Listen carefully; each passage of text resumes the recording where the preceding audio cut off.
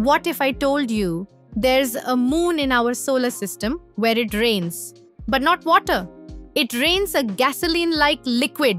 Sounds wild, right? But it's 100% true. That moon is Titan, Saturn's largest moon, even bigger than Mercury. And here's the crazy part. Titan is covered in lakes and rivers of liquid methane and ethane. Imagine a world where natural gas flows like water. On Titan, it's so cold, around 179 degrees, that methane and ethane are liquids. If you stood on Titan, you could actually sail a boat across a lake of methane. NASA's Cassini spacecraft flew by Titan and found real evidence of these lakes and rivers. Its thick, hazy atmosphere is similar to Earth's, suggesting it has a weather system too, just not one made of water. So while Earth has oceans of water, Titan has oceans of liquid methane. It literally rains fuel on another world. How insane is that?